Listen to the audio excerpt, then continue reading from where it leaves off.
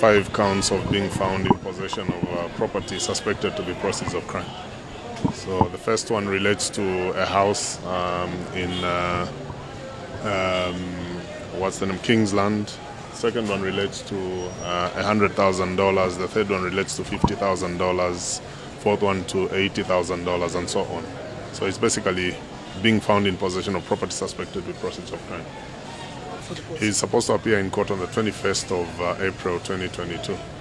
You are welcome so that you can come and listen to the drama that will take place in court when the prosecution will try to prove that indeed I'm guilty.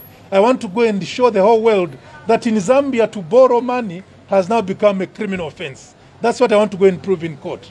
That to borrow money, when your company borrows money from another company, you commit an offense. This is what is on trial on the 21st of April.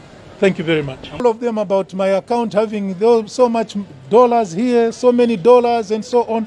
In one account, the same dollars are being counted and they are saying this is proceeds of crime.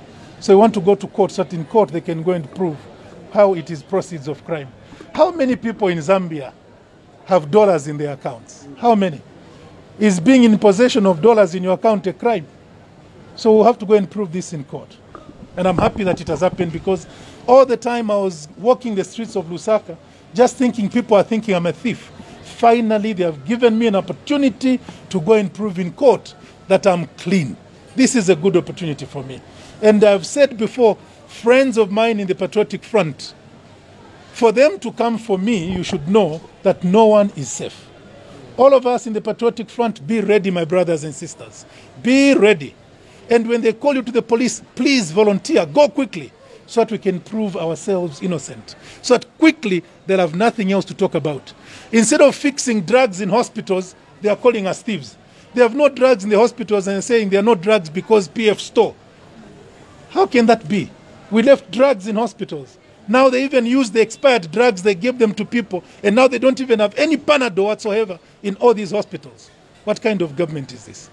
They are spending time sending police here. Instead of those policemen going to guard the city market, going to guard places where criminals are, they are sending police officers to come and guard me. Am I a fugitive? Am I a treason suspect? I'm only being suspected of having money in my account. That's all. The fact that I had money in my account has become a crime. And for that, they bring police.